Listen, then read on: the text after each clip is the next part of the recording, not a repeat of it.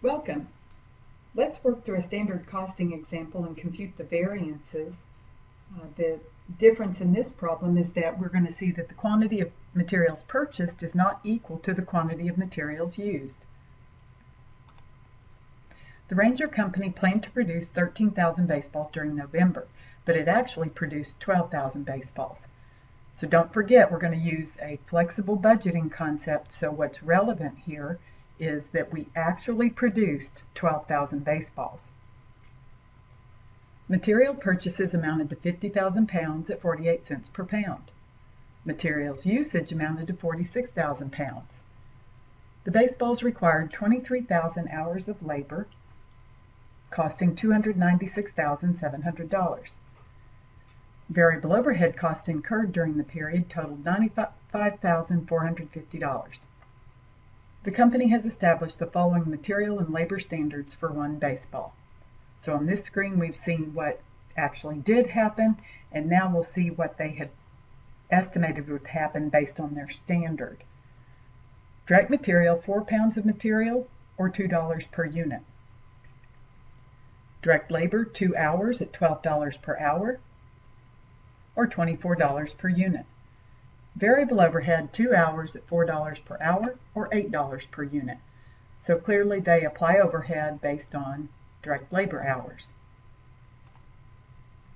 Compute the direct materials usage or quantity variance. So the formula we've seen for that computation is that in parentheses we'll take standard quantity allowed minus actual quantity used, and we'll multiply by the standard price per pound. The standard quantity, we'll have to compute that in total. We know that per unit, the standard is 4 pounds. We know that we actually produced 12,000 units, noting that we did not use planned production, but actual production here. That says we should have used 48,000 pounds of material. So 48,000 pounds standard quantity minus 46,000 pounds actually used. So when you look at this, you can see that we were supposed to use 48,000 pounds to make 12,000 units, and we did use 46,000 pounds to make 12,000 units. We need to convert this to a dollar amount, so we'll multiply by the standard price per pound. But when we go back and look at the information, you can see that they did not give us a standard price per pound. The standard cost per unit is $2, so the price we paid can be computed by taking that $2 divided by the 4 pounds, and we get 50 cents per pound. All right, so the standard allows for 50 cents per pound purchase price. We'll put that back into our formula. A 2,000 pound difference times 50 cents gives us a $1,000 variance. And this will be favorable because we used less materials than allowed, which saves money. So we have a $1,000 favorable direct material usage variance. Compute the direct materials price variance. A reminder of the formula, standard price per pound minus actual price per pound. So in parentheses you isolate the difference in price paid. Then you multiply by the actual quantity purchased. We computed our standard price per pound to be 50 cents. We should have paid 50 cents for every pound purchased. We did pay 48 cents per pound. That's given in the paragraph. And we purchased 50,000 pounds. Again, notice that we used quantity purchased, 50,000, rather than quantity used of 46,000. This will give us a $1,000 variance, and this is favorable. We paid less than the standard allowed. So our direct material usage variance is $1,000 favorable, and our direct material price variance is also $1,000 favorable. Compute the total direct labor variance. One way to get this answer is to compute both the rate and the efficiency variance for labor.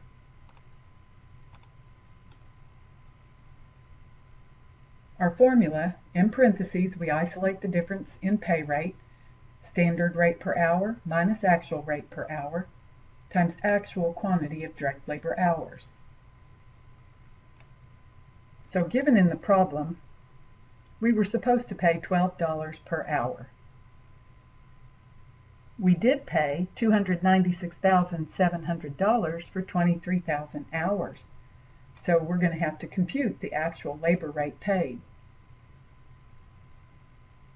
We can do that by taking the total labor cost, $296,700, and divide by the 23,000 hours. Based on this, we can see that we actually paid $12.90 per hour. We'll put that into our rate variance equation. You can see we paid an extra 90 cents for all 23,000 hours worked. 90 cents times 23,000 hours, you get $20,700 as the variance. And this one is unfavorable. We paid more than the standard allowed.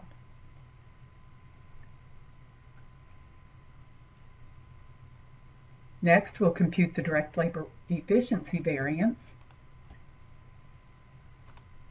That formula, standard quantity of labor hours minus actual quantity of labor hours.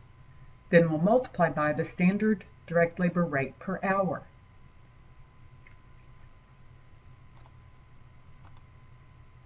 Our standard quantity allowed, we know per unit it's 2 hours. We need to get that number in total. So we'll take our 2 hours per unit. We'll multiply by 12,000 units produced. Now we know we should have used 24,000 hours. So putting it into our efficiency variance formula, 24,000 hours standard minus 23,000 hours used times the standard rate of $12 per hour. So you'll get a $12,000 variance, and this one is favorable. Now we can put our two variances together to get the total direct labor variance.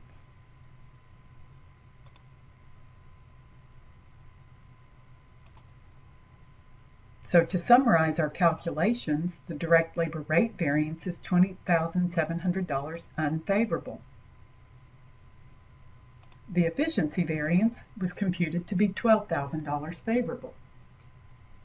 So to get the net total direct labor variance, when you have one unfavorable and one favorable variance, you will net them out, and you'll see that the total labor variance is $8,700, and it is unfavorable since that's the larger variance of the two.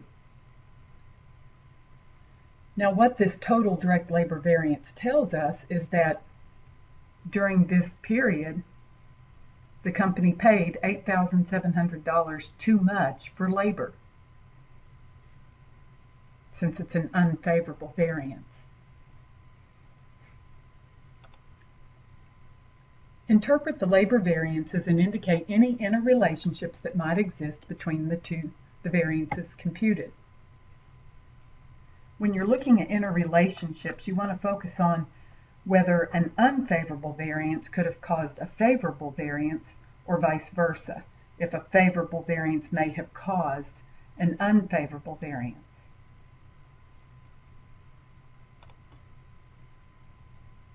So when we look at possible interrelationships, if we start by looking at the direct labor rate variance and see that it was unfavorable, we paid $12.90 per hour. We were allowed to pay $12 per hour. So we had an unfavorable rate variance.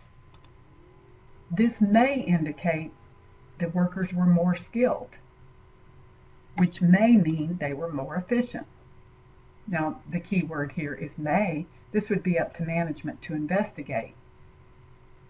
But this shows you that we're going to have direct responsibility for variances. Like the efficiency variance would be the responsibility of the production manager. But management would want to look into the fact that this higher wage rate may have caused labor to be more efficient.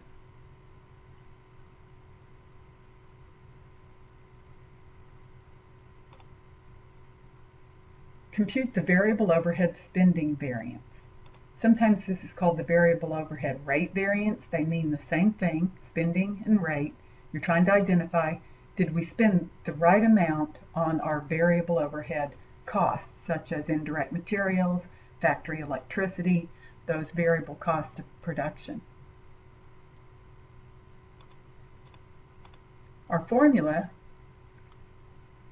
standard variable overhead rate per hour minus actual variable overhead rate per hour times the actual quantity of direct labor hours. Now recall that this only works when overhead is applied based on labor hours. We know our standard variable overhead rate, that was given. We're going to have to compute this actual variable overhead rate per hour. And what we know about overhead is that $95,450 was actually incurred. And we know that 23,000 labor hours were actually worked. So variable overhead costs were incurred at a rate of $4.15 per labor hour. Now going back to what's given, we know that the standard rate was $4 per hour. We've computed the actual rate to be $4.15, so we can see we paid 15 cents too much per hour for our variable overhead costs. We'll then multiply by the actual hours worked, and you get a variance of $3,450. And this is unfavorable. We spent more than we were supposed to according to the standard on these costs.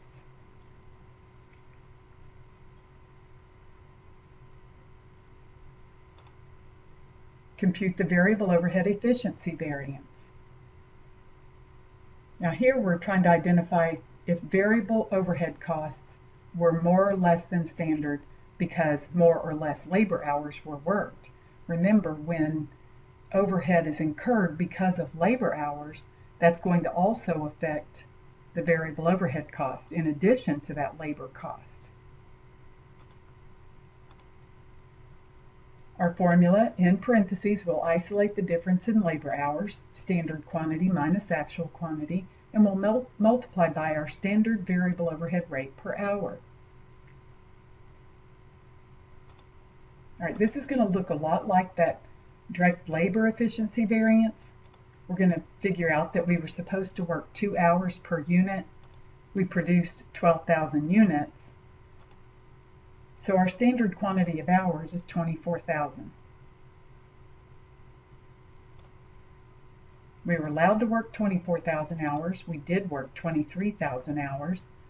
So this is going to affect not just the labor cost, but also the variable overhead cost incurred. It'll affect the electricity, the variable part of maintenance, the supplies used. And so we're going to multiply by our standard rate per hour of $4. That's our variable overhead rate. And we get a $4,000 variance. This one will be favorable.